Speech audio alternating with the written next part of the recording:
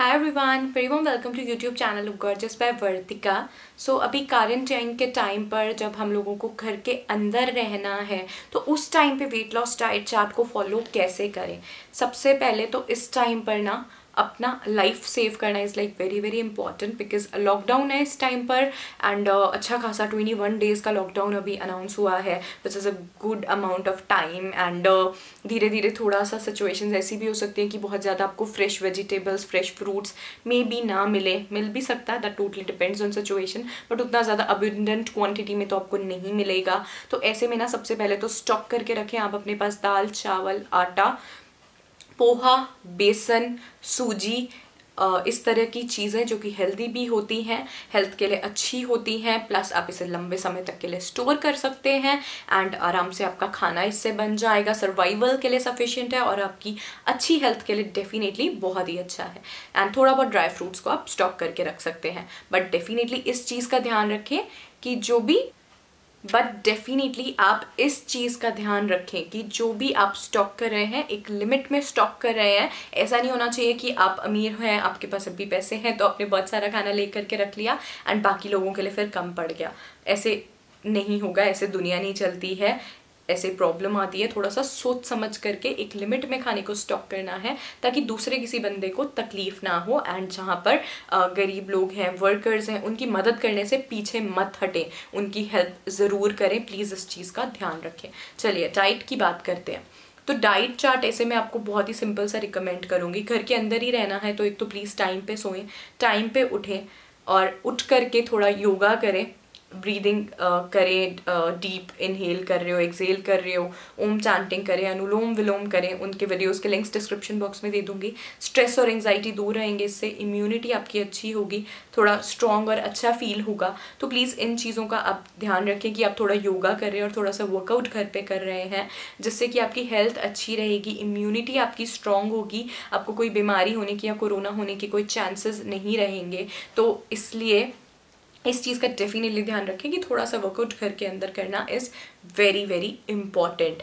And रही बात खाने की, तो कोशिश यही करनी है कि अच्छा खाना खाएं।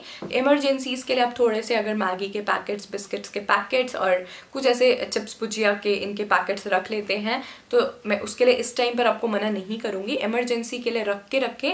फ्यूचर में अगर ख़राब हो जाती है कंडीशन, भगवान ना करे ऐसा कुछ हो, बट स्टिल उस सिचुएशन के लिए थोड़ा बहुत रखते हैं तो no problem. But I hope आप कंज्यूम उसे ना ही करें, ना ही आपको ज़रूरत पड़े।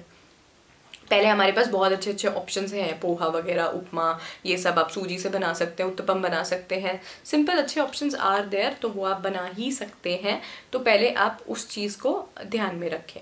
तो रुजुता मैम अपने इंस्टाग्राम पर क्वारंटाइन से रिलेटेड डाइट डाल रही हैं, डाइट डे 1, डाइट डे 2। तो आप उनको इंस्टाग्राम पर फॉलो कर सकते हैं rujuta.diwekar के नाम से एंड वहाँ पर आप उनके मतलब प्लान्स वगैरह, उनके पोस्ट देख सकते हैं। They are like really really motivating and helpful. And Rujuta ma'am का जो यूट्यूब चैनल है वहाँ पर वो इम्यूनिटी के लिए कुछ आसन्स योगा के बता रही हैं। There are like amazing good stuff out there, सो वो आप लोग चेकआउट कर सकते हैं।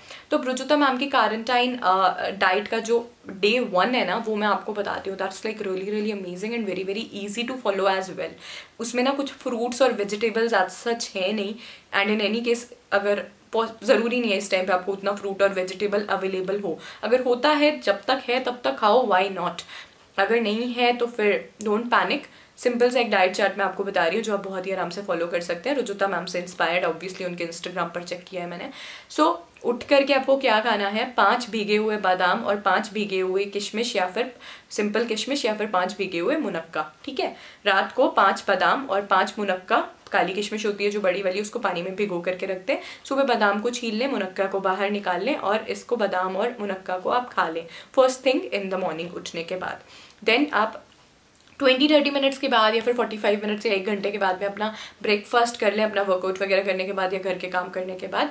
जब आप ब्रेकफास्ट करेंगे तो आप ब्रेकफास्ट में पोहा खा सकते हैं मूंगफलियों के साथ। इससे आपको एनर्जी भी मिलेगी एंड अच्छा सा एक टेस्टी न्यूट्रिशियस आपका होममेड फूड बन जाएगा।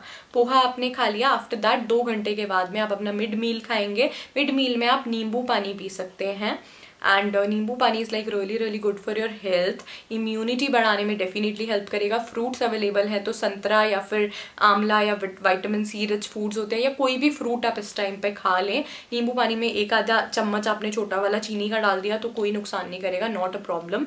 देन 2 घंटे के बाद आता है लंच टाइम। लंच टाइम में आप खाएं दाल चावल और साथ में घर का बना हुआ अचार। दाल चावल और अचार is the best meal for sure. आपको बहुत अच्छा प्रोबायोटिक्स, अच्छा बैक्टीरिया आपके पेट में इंट्रोड्यूस करता है, आपके गट के लिए, स्टमक के लिए बहुत अच्छा होता है। प्लस दाल चावल is easily available as well, तो उसको आप कंज्यूम करें।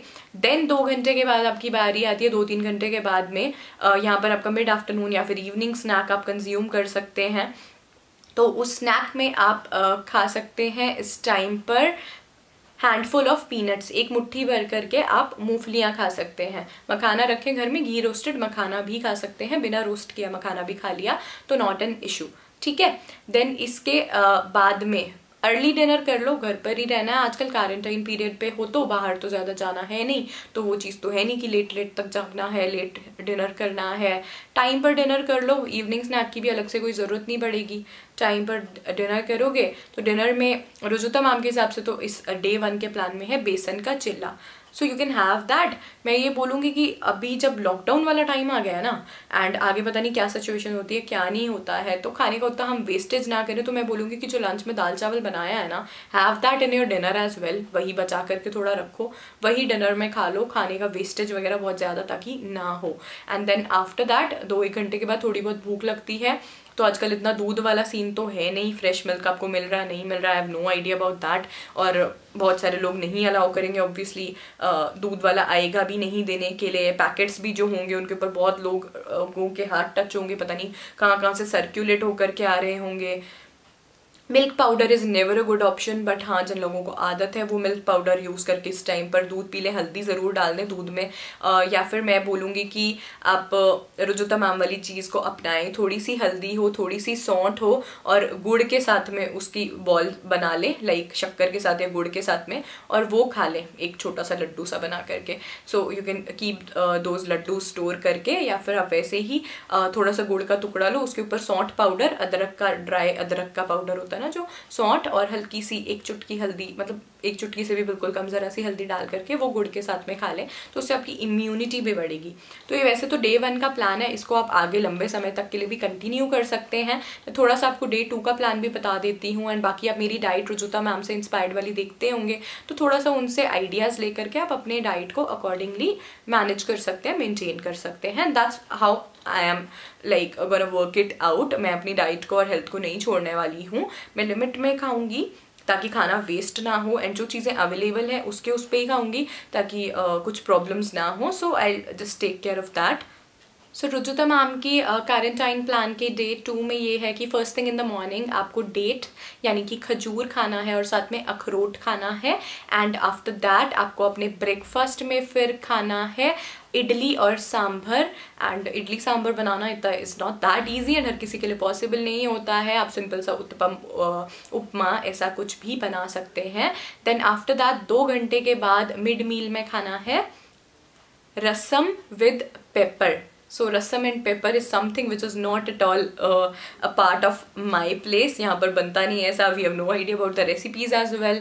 तो आप इस चीज़ को लाइक रिप्लेस कर सकते हो अपने और किसी मील के साथ में, फ्रूट के साथ में, या फिर नींबू पानी तो हो ही जाएगा मैनेज, नहीं तो फिर कुछ और जैसे कि कोई ड्राई फ्रूट हो गया या गुड़ हो गया, something like that. And after that आपको 2 घंटे के बाद लंच करना है। रुजुता मैम के डाइट प्लान में यहाँ पर है नमक और अजवैन का सिंपल वाला परोठा, जो कि परोठा आपको खाना है या तो दही के साथ में या फिर आपको खाना है वो अचार के साथ में। देन 2 घंटे के बाद में आपको खाना है कैश्यूज यानी कि काजू और साथ में गुड़।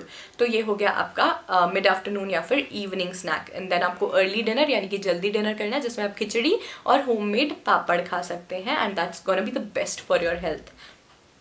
देन बेड टाइम पे मिल्क, हल्दी, केसर और सौंठ के साथ में। तो रुजुता मैम ने ज़्यादा सब्जियां इंक्लूड, फ्रूट्स इंक्लूड नहीं करे हैं, इस चीज़ को मद्देनजर रखते हुए कि शायद वो इतने अवेलेबल रेडीली नहीं हो पाएंगे। सो अकॉर्डिंगली आप इस तरह से डाइट प्लान्स को इस टाइम पर फॉलो कर सकते हैं। आप अभी भी अपनी हेल्थ का अच्छे से ध्यान रख सकते हैं। आई होप मेरी ये वीडियो आपको हेल्पफुल लगी होगी, पसंद आई हो तो लाइक ज़रूर कीजिएगा। And all thanks to Rujuta ma'am, obviously it's all dedicated to her, all thanks to her. So thank you so much for watching my video. Like, share and subscribe for more such videos. Panic मत करना guys, खुश रहना, happy रहना and precautions को follow ज़रूर करना. Take care and stay safe.